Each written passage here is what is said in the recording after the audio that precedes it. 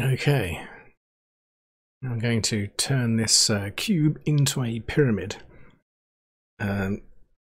This is part of the this is from the gamedev.tv course that I'm doing, and I'm going to use this as a revision for myself. Okay, first of all, I'm going to raise the lower face and so that it's sitting on the X and Y plane. So make sure it's in edit mode, which it is, and face select. Face select and in edit mode. Select that face. Go into side view. Go G. And restrict it to the Z. It's a G to move. Restrict it to the Z and up by 1. Job done.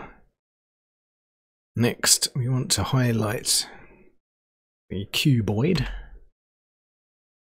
as it is now, and we need to scale it to 20 by 20 of those squares. That'd be 20 meters by 20 meters. Okay, so to do that, we hit S to scale. We want to not scale it on the Z, so Shift Z, and so scale it by 10, and enter. So that's now 20 by 20. So that's one step. We want 7 of those. So to do that, we have to select the top face. Do insert by 1 and extrude by 1, and keep on doing that until we've got 7 of those large steps.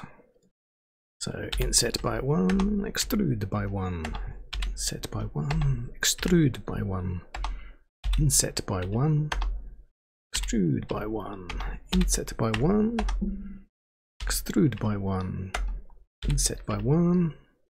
We've got 6. Extrude by 1.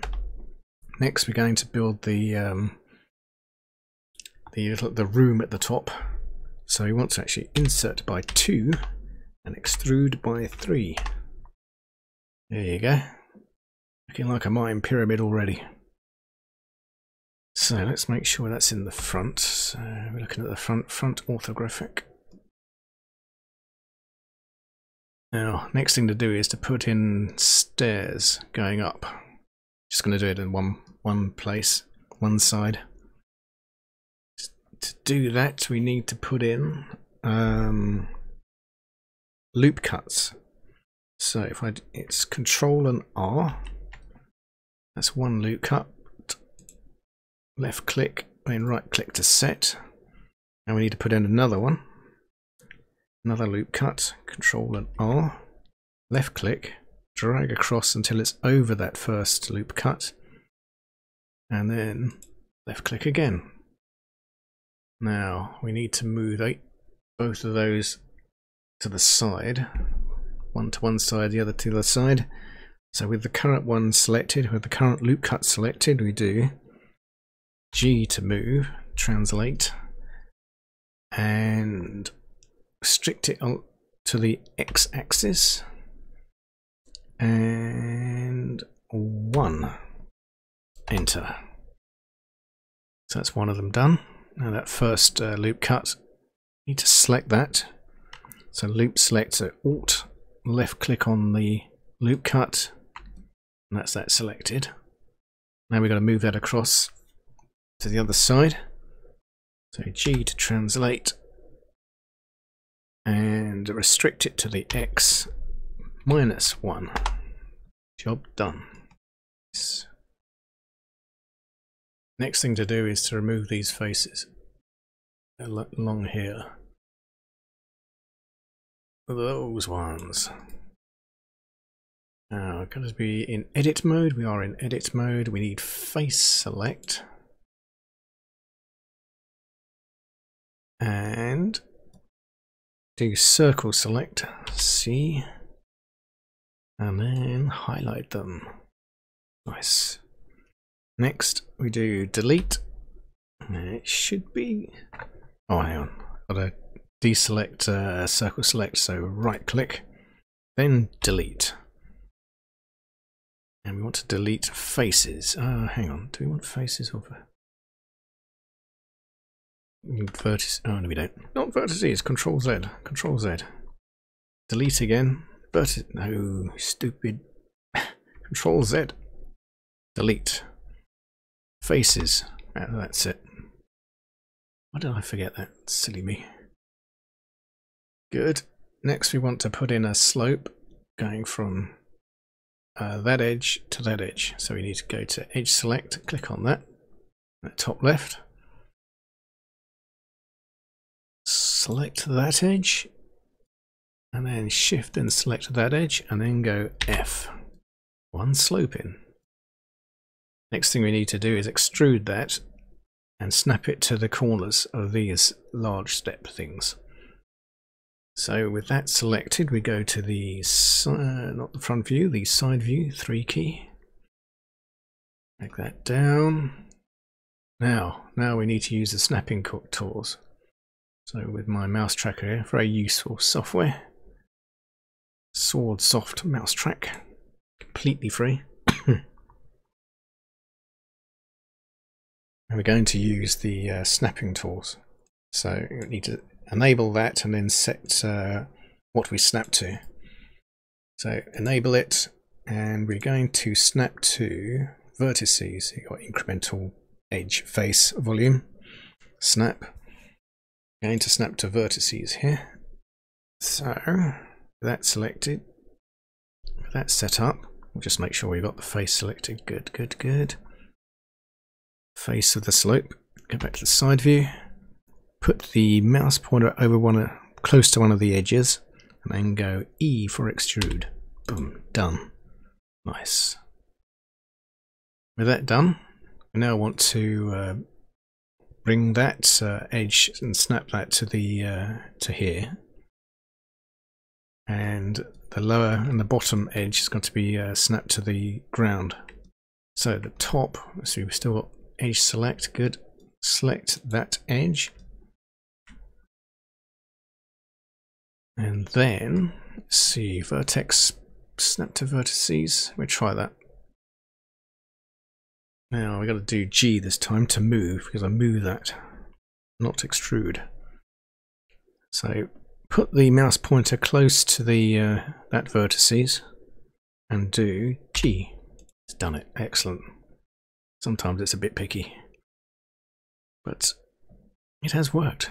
Good. Now for the bottom edge, click on that, go to side view, 3 key. Now we need to change what it's snapping to incremental. So click on that, increment. And then we go G, and see it's incremental between the little squares. And there you go. Job done. Nice. Next thing we want to do is put the walls, 2 walls in, which will be on either side of the steps that people walk up. So we need to use the loop cuts again. So Control and R, not that loop cut, we don't want that, that's the one. Now before we click and set that, we use the middle mouse button, the wheel, to give us more loop cuts. We only want 2, so 2 showing there, we go left click and then right click. Next we want to scale that. We need to separate them to make the wall thinner on either side. So we do S to scale, restrict it to the X axis, and then pull that across. Nice. Looking good, and set that. Now we got to select those 2 faces. Will be the top of the walls. we need to do face select. Click on the top left there to face select. Select that face and shift and select that face. And we need to extrude those up on the Z axis by 0.2. So E to extrude on the Z axis by 0.2. Next, we need to extrude those out, those two walls, and snap them to this wall, to the wall of the little building. So we got face select, select that face, select that face. We want to snap to face, I think. Yeah, we could go to vertices. Try face, see what happens. Put the mouse over the face area and do extrude. Boom. That's it. We didn't need to restrict to an axis, and it's just done it. Confirm that. Let's go into wireframe. Wireframe mode there. Click on that. Go to side view. Zoom in a bit. Looks perfect. Perfect. Back to solid view. Next thing to do. Put in the steps. Put in the stairway.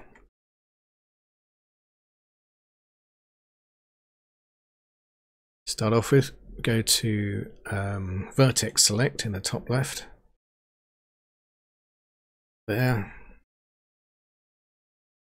Select that vertices. To extrude to the Z-axis, on the Z-axis by 0.1. So it's half the height of the actual wall. 0.1 will be 10 centimeters. It's 1/10 of a meter each unit. Each one of these units is a meter.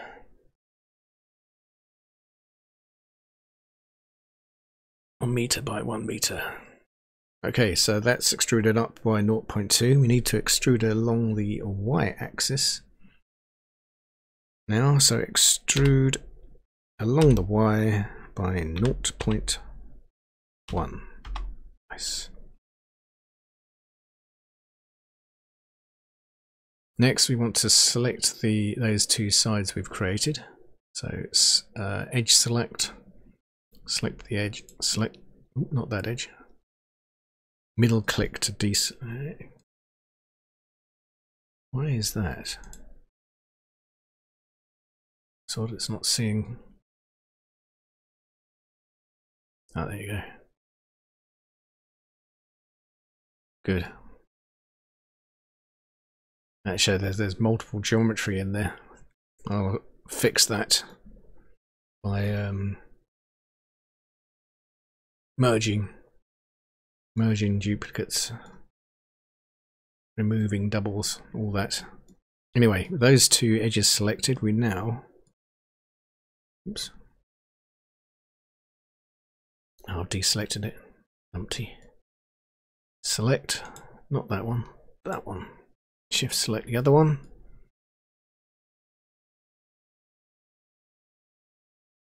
And we want to extrude it and snap it to there. So try vertex. Yeah, no, face. Go for face. And extrude along the X. So extrude along the X. Snapped. Excellent. Confirm that. Face. Front orthographic. Go to wireframe. Perfect. Back to solid view. Right, now we've got one step. Let's make more. To do that, we need to go to face select, select that face, and we have to separate it from the what's called the cube at the moment. Let's change that to pyramid.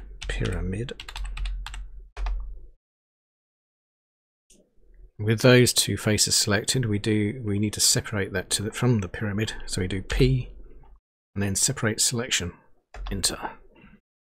So now we've got pyramid 001, which actually is the stairs. Step, but going to be the stairs. Now we need to duplicate that step. To do that, we need to have the stairs selected. Note right now the pyramid is selected, the stairs are not. So we need to go into edit object mode. So tab, go to object mode. That's it. And select the stairs. Click on the stairs. Now that's selected. And we go to here. Click on the modifiers tab over here. There. And then add modifier, add array modifier. See, now it's actually duplicated it, but it's duplicated along the X. We actually don't want it duplicating along the X. It's got to duplicate along the Y and Z. So we change that in here. We set X to 0, set Y to 1, set Z to 1. Oops. There you go, another step. We have 2 steps. So we can now duplicate that by changing what's in the count. We can do that either by entering the value or click in the count, left click, and then drag across with the mouse, and the stairs are duplicated. Done. That's done a total of 70 steps. Wow, that's a nice lot of steps. Good. So with that done, we now need to go and apply that. And click on apply. That's now set. Next thing to do is to combine the stairs with the pyramid, so they will become one. So left click in the top right and have them both highlighted like that, and do Control and J. There you go. Stairs disappear because now it's all part of the same object. Looking good. Now with that done, let's take it into edit mode. I want to put a kind of ledge thing going all the way around, little hat. And to do that, I need to do the loop cut again. Mouse wheel to create 2 loop cuts, left click, and pull that up. You can actually do double G so it'll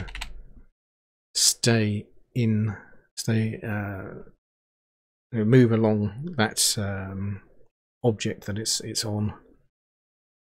Don't need to set the axes. Okay, that looks good enough. Left click. Now we need to select this lower loop cut. So Alt, left click, G. I see, yeah. See now, if I do GG, double G. Oh, not yet. Double G. Come on. Or was it single G? Okay. Left click to set that.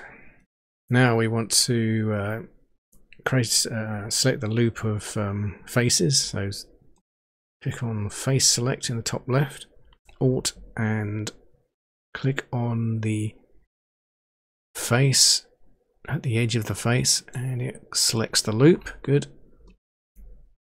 Now if we scale this out now, it's going to pull everything out. Don't want that. We just want it to create more geometry in there. So in order to do that, we have to trick it by doing an extrude it along the X. Right click. Now there's more geometry in there, and we can do scale. There you go. Okay, that's scaling it along the X, Y, and Z. We don't want it. We could have it scaling along the Z, but let's restrict the Z. Shift and Z. Now it's only scaling along the X and Y. left click, set. See, it's nice and even all the way around. Awesome. Okay, let's create a little room. We've got face select, so select that face, and we're going to use subdivide division. Let's do a session. So space subdivide, that's it, subdivide. Select that. Excellent. So now we can face select again. Actually, let's just dissolve. Let's get rid of that that edge there. So if we do edge select, select that edge, do space again, and what's it called? Dissolve edges, and it's done. That's gotten rid of that edge. Back, so let's have face select now. Face select, and start creating a couple of rooms. With that selected, let's go into side view and wireframe. Now we do G. No, we don't do G. Right click. We do extrude. Let's extrude it to there, then extrude again. This has created more geometry. So we've done double extrude, so we've now got, go to solid view and face select. See, we can select a face within there, and then we can extrude that along the other way. Let's go to front view, wireframe, extrude. Back to about there. Back into perspective. See, it's got those little rooms there. Nice. Go back to solid view. There you go. Now you can select that there and go extrude that out that way. Got a little room there. In fact, let's go a bit silly. Yeah, extrude that there. Extrude that there. Oh, actually, how do we accept? That's not going to be so. Oh, hang on. Oh, we managed to select it. Nice. That is cool. Selected that face, so now I can do an extrude. I've got a little room around there, so you can go in there, around. Ooh, I'm loving this. Loving this. Back to solid view. And that's it.